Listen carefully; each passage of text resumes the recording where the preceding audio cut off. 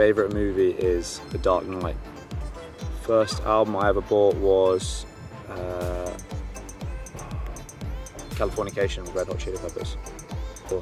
Sporting idol growing up, I'm not sure I've got one in particular. I really like Christian Cullen from a rugby point of view, but I'm not sure as a young, I looked up to my dad a lot, but probably, like, even now, I really like Tom Brady, someone I really respect and stuff. The most famous person on my phone is probably Stuart Hogg.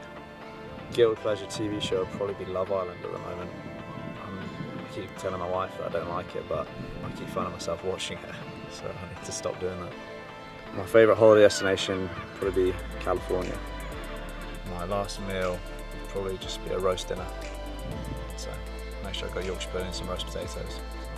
Any superpower I think will be power of teleportation.